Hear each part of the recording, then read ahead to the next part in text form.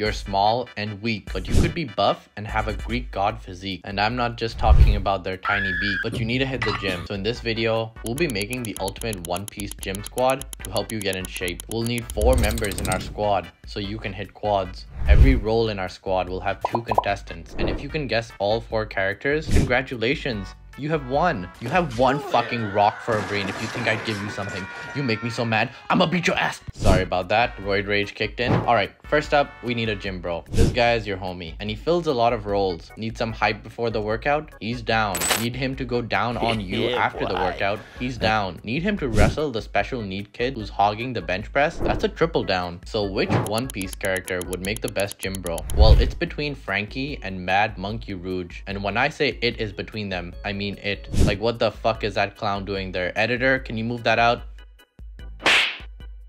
Thanks. Anyways, first up, we got Franky. Taking one look at Franky, you can tell he goes hard in the gym. His shoulders aren't even bowling balls, they're cannonballs, perfectly placed above his calcium cannons. My theory is that his testosterone is so high because Nico Robin squeezed his actual balls, which is why he can still claim natty. Even more than his peak physique, Franky would be a dope gym bro. He's always gonna keep us hydrated with the colas. Whenever I hit a new PR, I'm gonna hear super!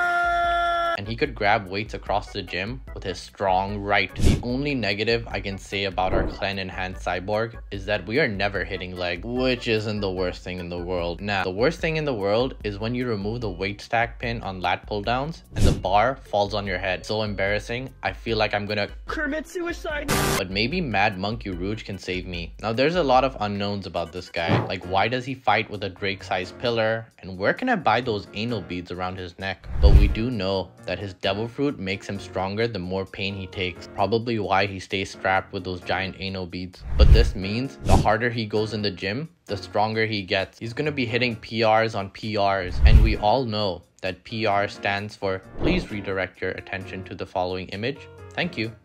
Having a giant gym bro is gonna get you a lot of respect in the gym. Plus, if I'm ever pinned under the bench press, he's gonna save me. Well, unless he's busy pinning the special kid. The only downside of having Rouge as a gym bro is my body dysmorphia will go crazy and I'll always feel small. While he gets bigger, I'm starting to look more and more like those Greek beaks. This choice is almost as hard as me post-workout when the gym bro gives me sloppy top. But if it's between skipping leg or getting pegged, I'll be joining Franky and using underwear to cover up my egg. Alright, next up, we need a DJ. A cardiac conductor or an anabolic aux, if you will. And I will find you, Green 3487, and when I do, it's raps for you. And our musicians are gonna put on the best mix for me to get jacked when I find you. So let's go over Brook first. Now, looking at Brook, you may not think he's the best gym squad member.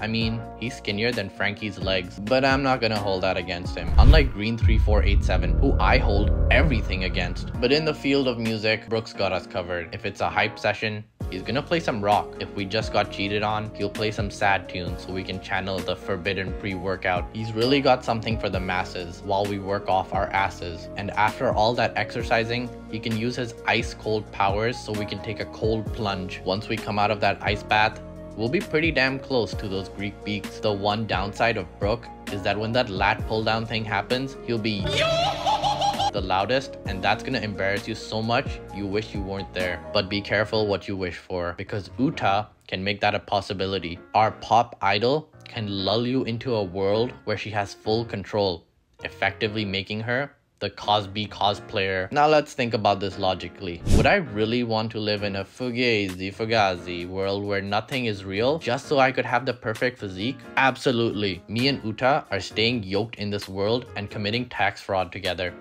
But sadly, having Uta as an aux is like a drug high. It's all fun and games till it's not funny. Once Uta stops singing, you snap back to reality. Oh, there goes gravity. Oh, he's so mad at me. Maybe I should be the aux of the group. Once you return, you realize you've made no progress and are still small and weak. Instead of using her music to enhance your destination, aka Swole City, you got lost on the journey, aka auditory asylum. Now we gotta choose between a slow reshape or a quick escape, and if it's between drug and bicep peak, I'm going to have to be a Peaky Blinder and choose our Soul King. Okay, we got our gym bro and our Awk, but I think we're missing something. Yeah, but the hose! Yes, thank you Big News Morgan. We need the hose to quench our thirst from working out with our gym crush. The two ladies in question are Robin and Smoothie. Notice how I never call them hoes. I'm not a misogynist. Well, unless they need a massage after the gym, then I'm a misogynist. Our first contender is Nico Robin. Now, most of you know that she's got amazing cardio from running from the government her whole life. But what you don't know is that she can move some pretty heavy ass weight. Using her devil fruit, she was able to hold up the 1000 Sunny briefly. I don't think I'll ever be strong enough to hold up any type of ship, even a relationship. But maybe for Robin,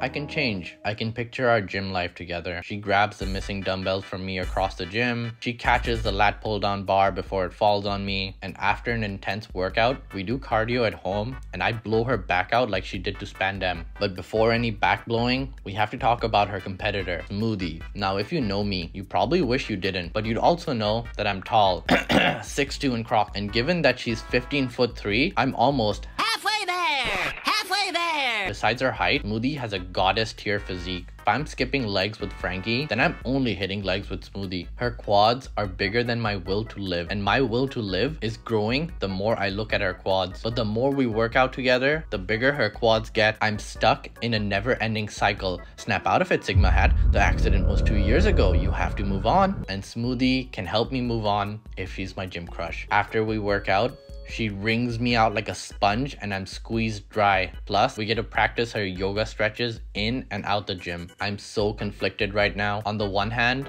Nico Robin's hand would come in handy and make my gym life so much easier. On the other hand, Smoothie gives the best handies in the verse when she wrings out my meat. I think it's time for Robin. Robbing the gym for all the protein they have so me and Smoothie can make some protein smoothies. Smoothie takes this one. Okay, we got the bro, the tunes, and the lady.